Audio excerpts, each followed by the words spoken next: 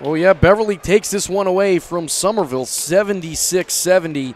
And boy, was it a barn burner. Came down to the wire just like we thought it would. Beverly played very well in that second half, and good Somerville team tonight that they beat, that they might see in the playoffs. That both in Somerville's D2 North. A very good team. Whitney Sidney, 25 points for him, and another 18 coming from St. John.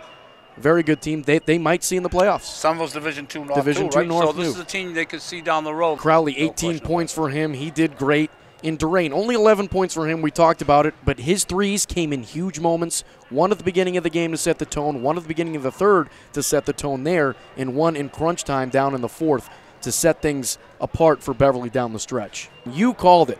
You got to give props to you. You wanted a second half from Moreland. Well, only 2 points in that first half. He comes back to score 15 points in the second half for a total of 17 from the big feller, and he did really well tonight in his minutes, especially, like you said, in that second half. Well, Duncan's the type of kid that you're not going to hold him down for long. But Duncan does, if he's not scoring, he does all the little things. He rebounds. He plays defense.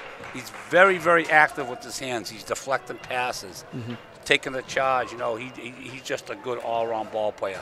They only missed one free throw going to the last quarter where they end up missing 3 free throws. One of them was a huge 1-on-1 at the time, but they were still like 11 for 14 in the last quarter, which is still really good. But their free throw shooting, I thought, definitely was the difference in this ball game tonight, Alex.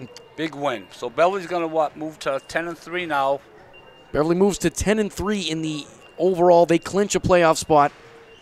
So one of 3 teams in the D2 North. They are now 8-2 in the conference, and they have a big game on Friday against Everett. Well, I said going to the season, I thought Beverly was a young team. I told people I think this team by next year is going to be really a team to be reckoned with. And I also said, but don't count them out this year. I like this team. I think they're going to surprise a lot of people. I definitely think they can make the tournament. And here we are. 13 games in the season. They're 10-3. They're in the tournament. And this team's only going to get better and better.